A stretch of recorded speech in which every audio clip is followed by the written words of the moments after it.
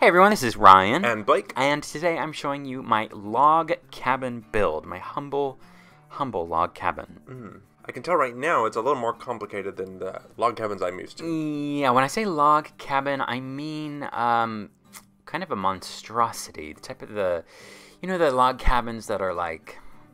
This seems like the type of log cabin that would be owned maybe by a hedge fund manager or perhaps an ex-politician or... someone with something to hide. Okay. And so they built this big, giant, vacation home up in Montana or Windenburg. Or anywhere really.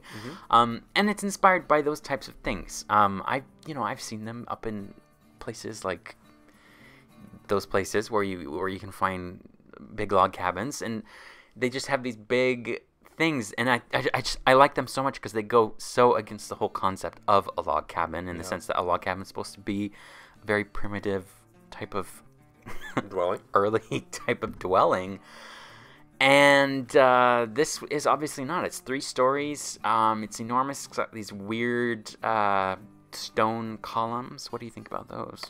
Yeah, not in love with them because they don't make architectural sense to me. They're not holding anything up?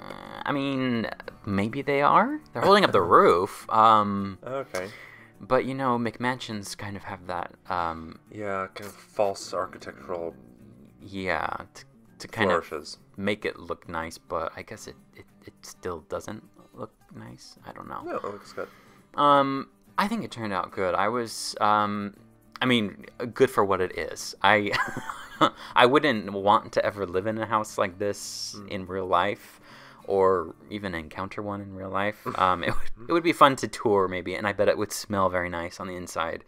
But again, I think like pine cones. I feel like down the street there's probably a neighbor that probably lives in an actual kind of mountainy homestead, and they probably don't like the sim that lives in this big giant mansion of a log cabin. But that is basically it. I hope you enjoyed watching this. Let us know if this looks like your vacation home.